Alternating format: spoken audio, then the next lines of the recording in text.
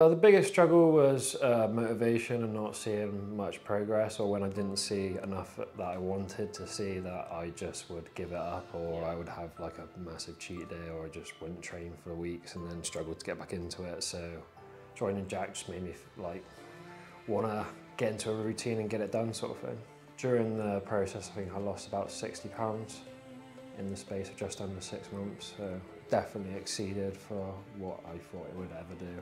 My biggest takeaway from having a coach is that, like, as much as having the coach has helped me, it's also helped me learn new stuff myself and find out different methods and different ways to work with my body and finding out what my body can do and what my body does. What would I say to someone thinking about joining the Jack? I'd say, well, a couple of words really. Just like, an investment in yourself is the biggest investment you ever make, and if you want to make that investment, you should go with Jack. Simple as.